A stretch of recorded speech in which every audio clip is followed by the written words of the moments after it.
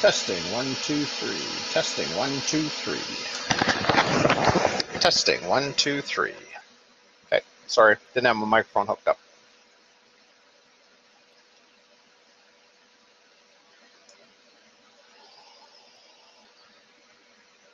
King and Lisa, first two people to appear. So I'm going to paint a weird drawing. It's just going to be a forest. I'm just going to draw trees. So I'm not too sure exactly how I'm going to do it yet. So I'm going to sort of experiment and play and see what we come up with. And so we're going to make it a winter scene. So this is the sky at the moment in the background. And then what we're going to have in front of that is snow and shadows in the snow. Just to sort of give it that. I like the shadows sometimes that you can create in snow. So what's going on here? Quit messing up my drawings. There we go. And as I'm throwing these things in here, the reason why I'm just throwing different colors in the background is because it's going to be behind trees. So the goal is just to create kind of a funny feeling in the background, just of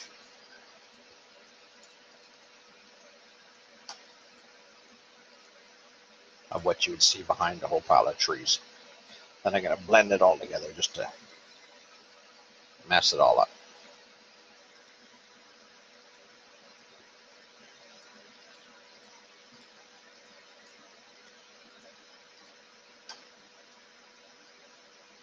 And we're going to have snowfall all over this, so that's part of what's going to happen is excuse me, as I work my way through this, I'm going to create a great big feeling of snowfall and messiness.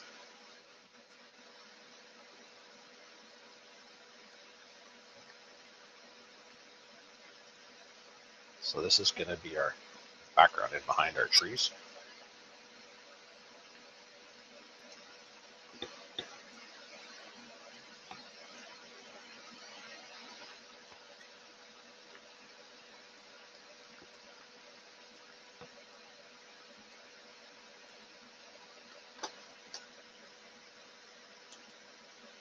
Back in here, and let's get a little bit more of that green back in here. And I want a little bit more of that pink in here. And some of that off-color orange that we already have in there. A little bit of purple. Although purple is going to be the one that's going to show up. Blue. Yeah, let's go back to the smudge in here.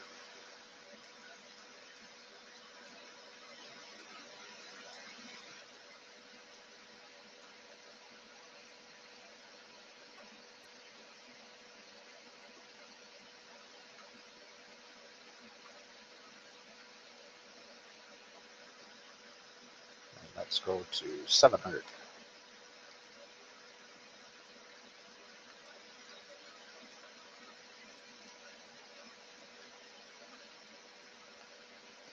Now this is not going to be something that you'll see a lot of because there's going to be so many trees in front of it, but it just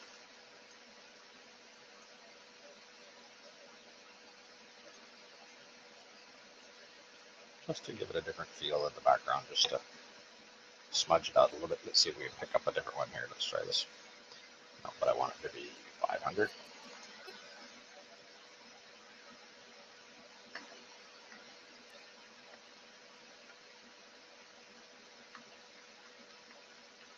So that's just like these finger type things that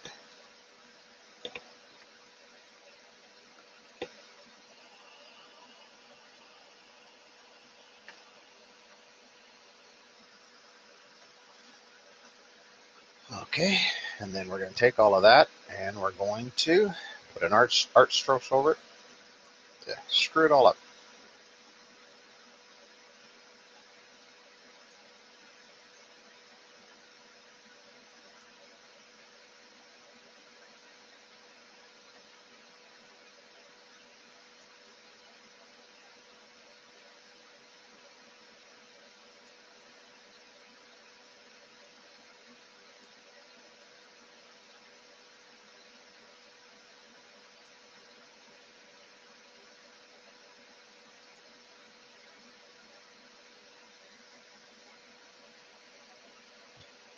Choose a color. Choose a color.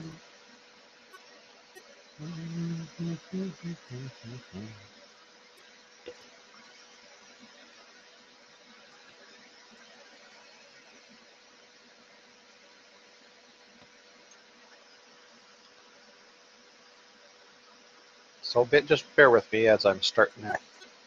I'm just doing some more experimenting here, trying to figure out what exactly I want to do. It'll start to come to me as I get a little bit more of this done. But I kind of like some of the background stuff that's happening now. So I'm going to get in there and put in just a few little dots of stuff. But I don't want it to be that big. I want it to be like 250. 250, and let's put in just some different colors. And again, because this is in the background, you're not going to see it too much, so it'll fade away and it won't even be part of the picture so much as we go through it.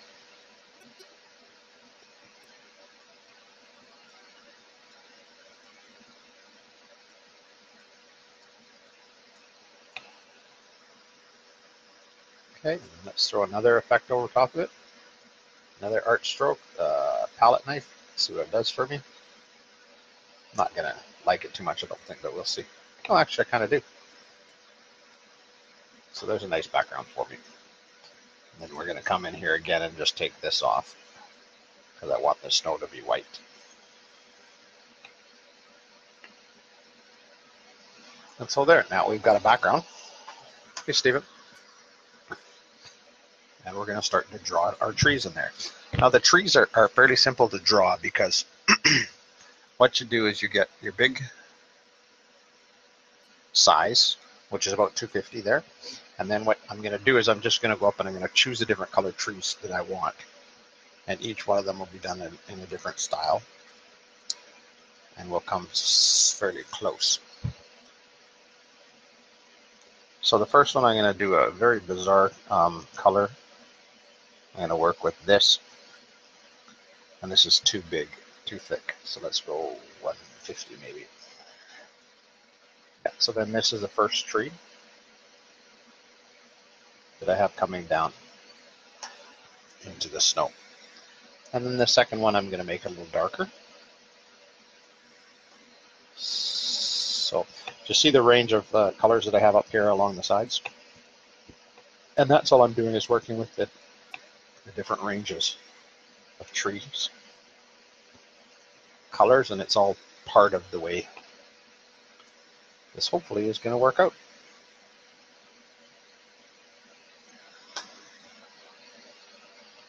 Let's go a really light off-colored blue for this one.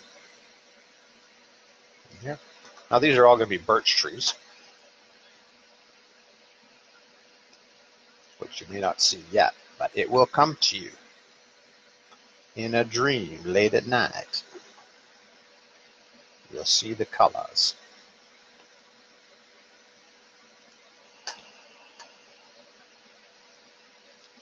Now, in behind these, we're going to have a whole pile of other trees.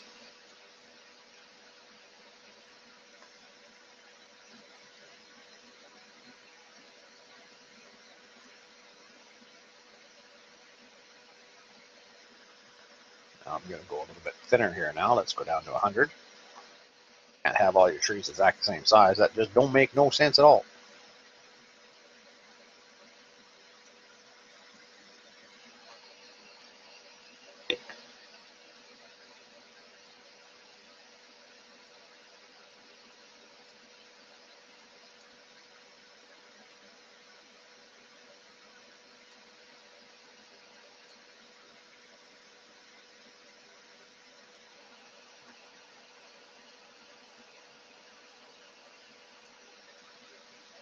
Now we're going to go up into the grays, because in the background you'll have some of these softer color grays that you may not see so much when we get all the other ones on there, but they're still there. So here's one that we're just going to cut across here. It's not all trees are straight up and down, right? Yes. Okay. And then, to make it interesting, these are 150s, right? So let's go 150s. That's going to be these ones.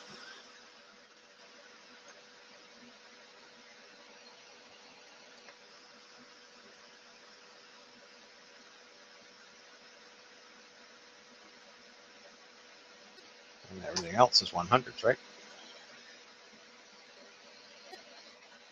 100s.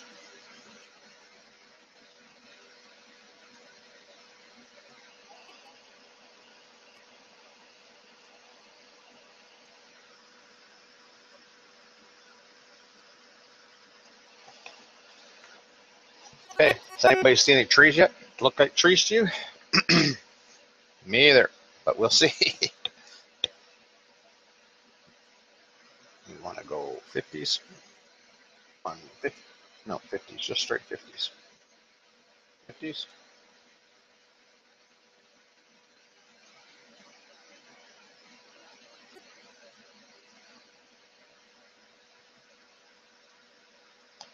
And if you remember,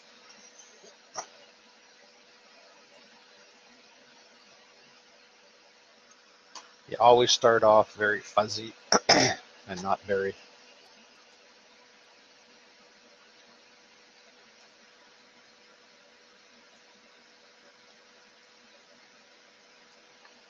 solid, and you can see why I wasn't very concerned about the background. Because as these trees start to come together, you'll start to see some of the stuff. So now the question is, we go to a smudge. Now we're going to start to smudge our trees. Now, the smudging of the trees is fairly simple, because all you want to do is you want to take some of the colors and you want to pull them out. So you start to have a tree. So you see how simple that is? It's just a pull, and we're starting to get a little bit of an interesting tree coming off of this guy.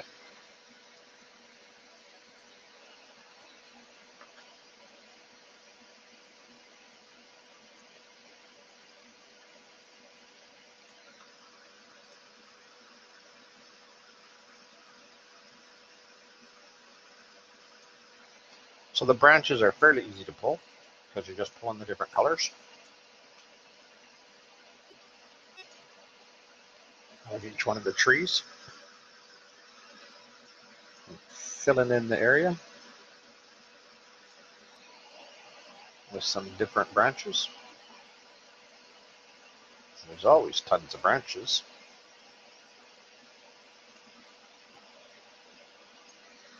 Anybody remember the name of that guy who used to paint? And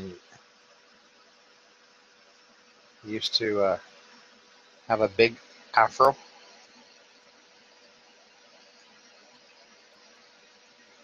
So I was reading somewhere that he was in the military for the longest time, and so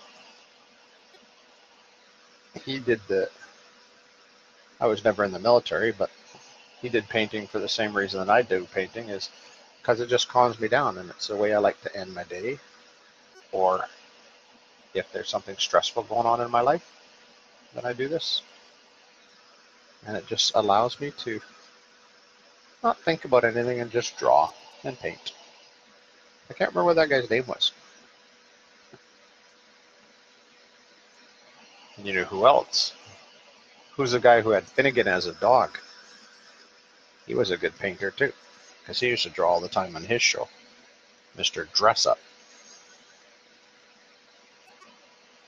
I should get myself a cool name like that. Except I don't dress up, so that wouldn't work.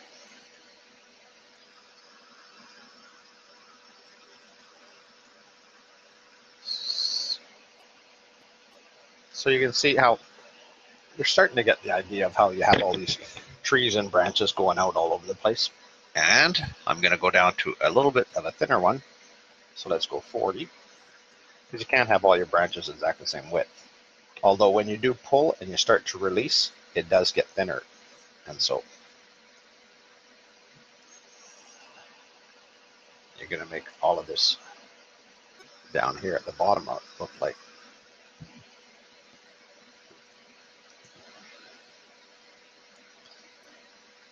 the closer you get to the bottom, the denser the bushes become, and the more branches you see.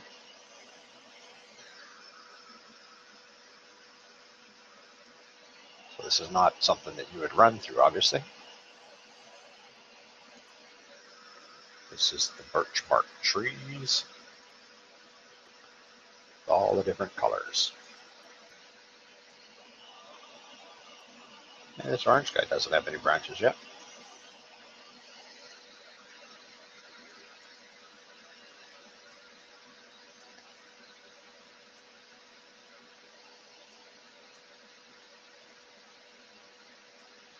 Mr. Jason Miller, how you doing?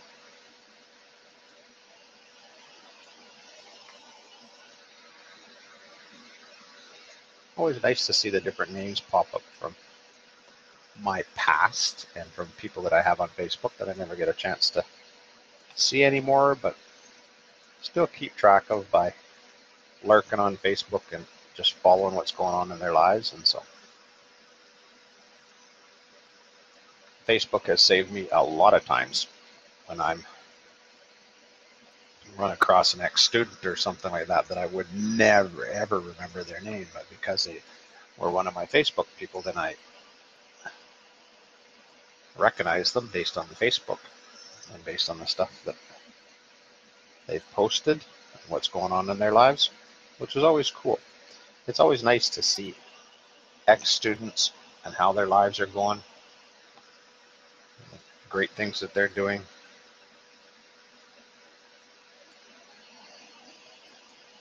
And their families. As I get older and I run into their kids in my academy, in my volleyball academy, run into some of these people that I coached. Their kids are starting to show up in my academy, which makes me just feel old. So we don't really want to talk about that a lot, but that's kind of nice.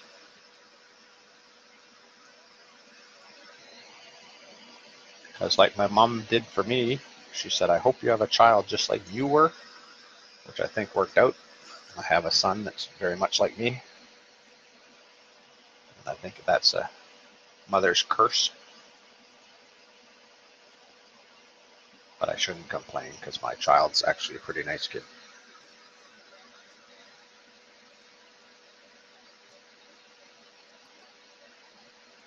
But I think that's part of the witchcraft. Mother's witchcraft. She put a curse on me. Okay, let's see if I can just wash this out a little bit.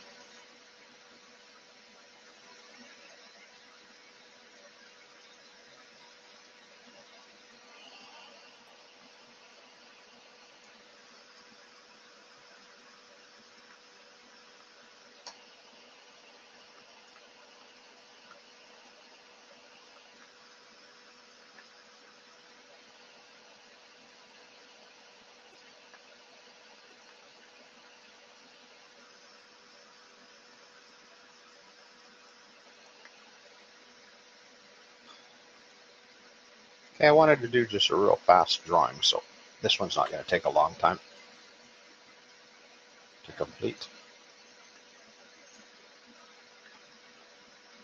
But I will start adding just a little bit of a different touch on the side of some of these.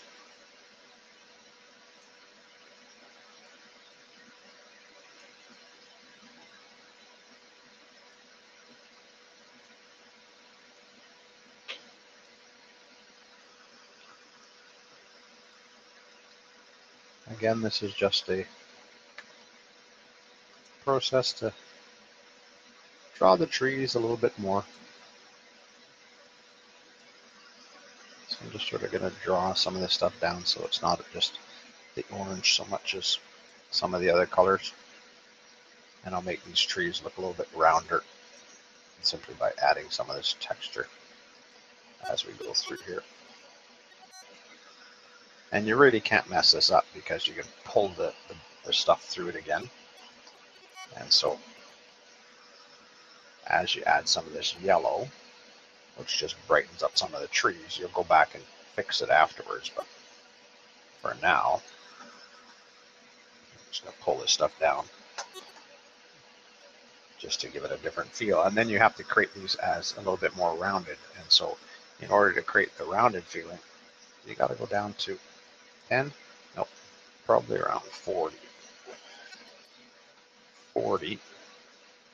And then you sort of just pull the stuff.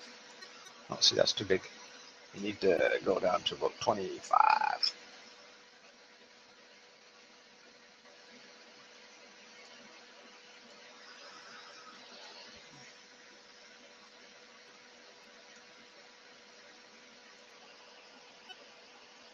So again, this again becomes a layering type thing where you just sort of draw the layers and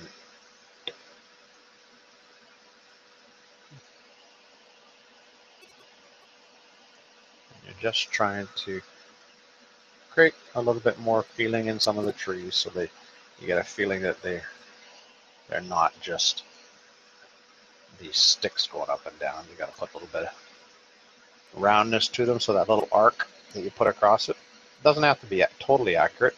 It's just a matter of pulling the lines across it.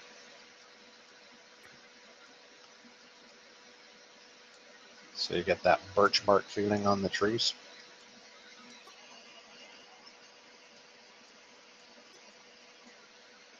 And then what you do is once you get that general idea going of the trees, then you're going to go back in and work on the branches again. And the branches,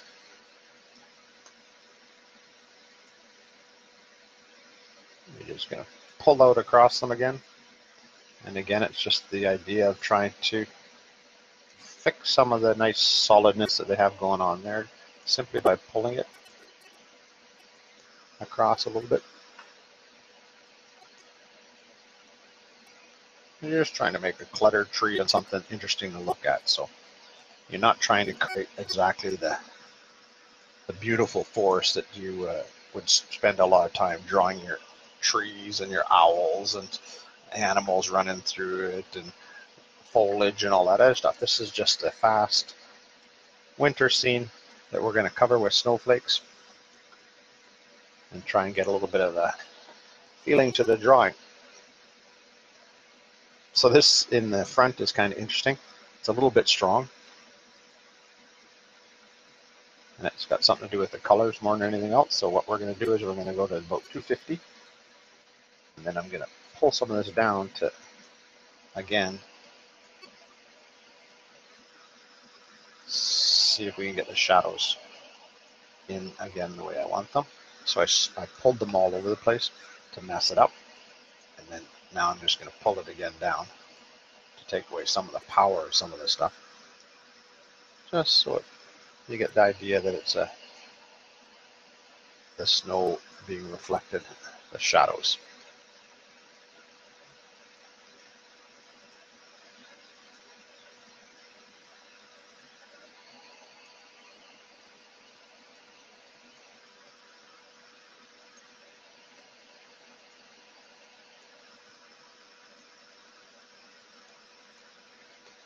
Okay, now that we've got that, we go back up here to about a 75, and now we're going to work on some of the smaller branches.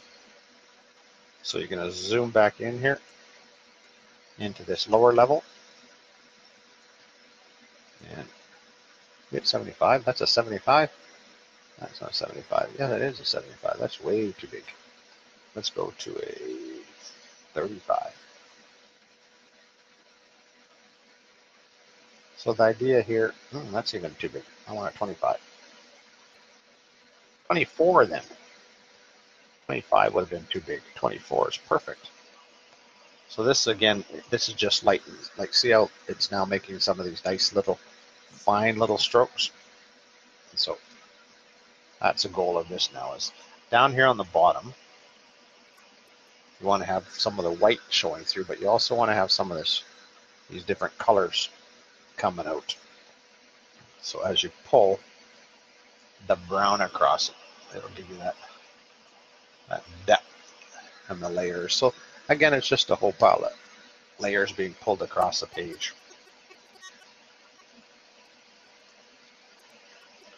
And you're going to put a whole series of different flashes, color flashes in here to emphasize the, as people say, your magic forest. I really like your magic forests. That's because I don't want to take the time to draw all the leaves.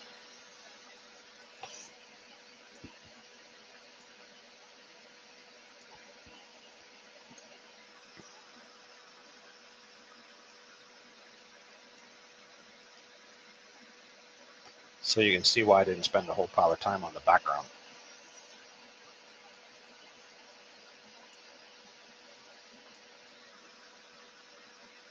Okay, let's zoom out and see how we look.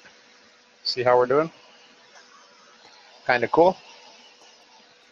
Starting to get the feels of the trees on a morning afternoon.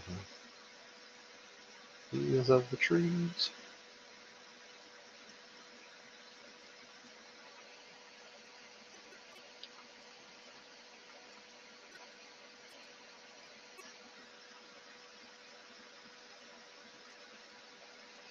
See, and as these, you put so many branches in here that you start to lose where some things start and others begin. But that's okay. So right away, I'm going to start to put in some camera photo lenses. So we're going to keep these small. The brightness is going to be way down on them. And so you're going to have these little flashes in the woods, which will give you a real cool little feeling. So that's still too bright. So I'm going to take it down a little lower still. Okay, so there's one. So let's put another one on there and pick a different color. So camera, lens flare.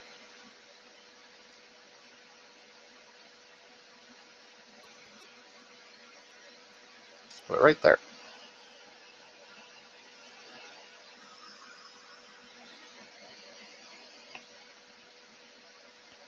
Okay, I'm going to put probably 4 of these in here, just because we like the way they add a little mysterious touch in here. This one's going to go right up here. And I'm going to make it a little bit of a different, let's see what I'm going to do with the fallout here. Make it a little brighter.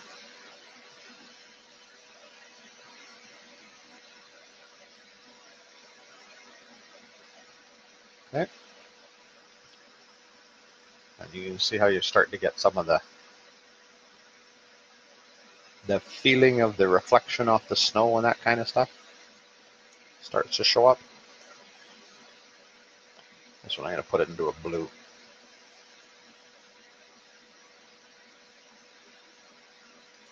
I want this one. Get over here. I want this one to go right there.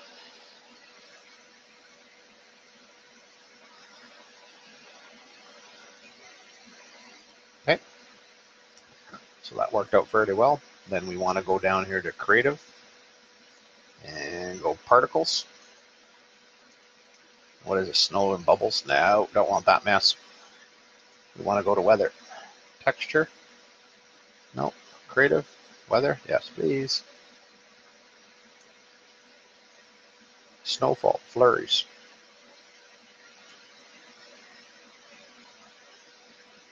Size them. Bigger. Bigger still.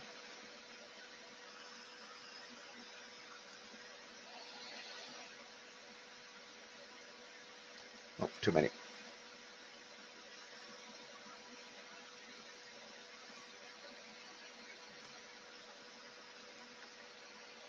some snowfall through there. Then we need one big spot where the sun's coming through. So this one here is going to be camera.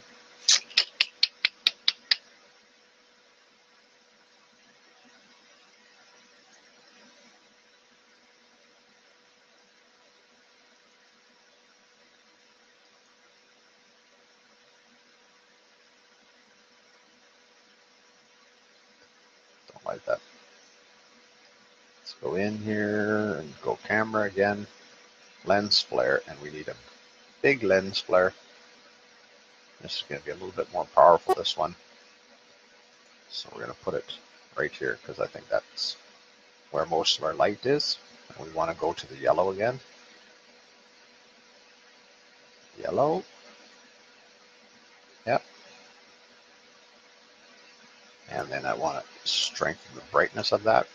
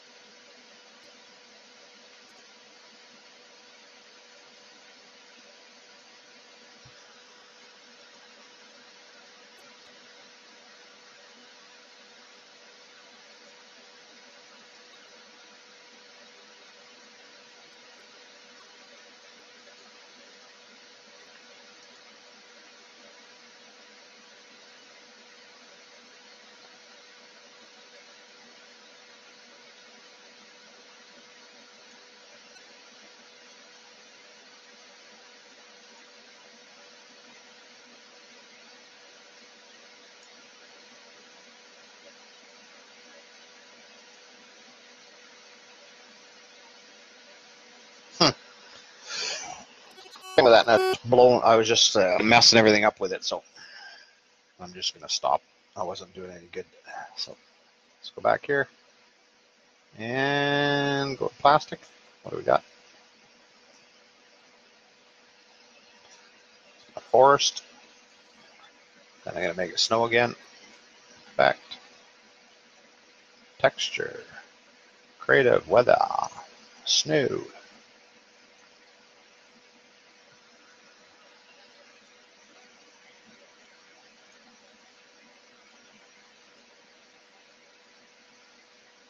Okay. Don't mind that. Let's do it one more time. Creative. Scatter. No, cancel that. Effects. Creative weather. That was the fog.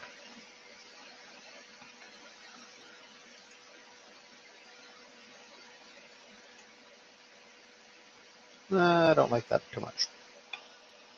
So let's go plastic again. Texture. Plastic one more time. It's too dark. No, cancel. I liked it on that one. So, there we go. We got a real fast little drawing. It's only taken me 36 minutes. So let's zoom in here and see what you got. So you can see all the different, the forest, the edge of the forest. And like always, you have to sign it. When you sign it, you go down here and you put yourself a little Hancock on there. John Hancock. Kind of a cool little texture feel to it.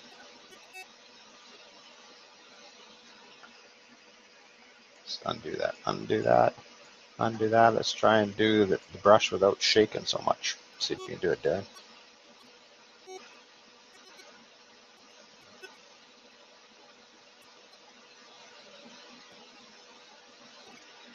There you go, people. Hope you had fun watching. I'll zoom back out one more time so you get a chance to see it just at the finish stage. There you got her.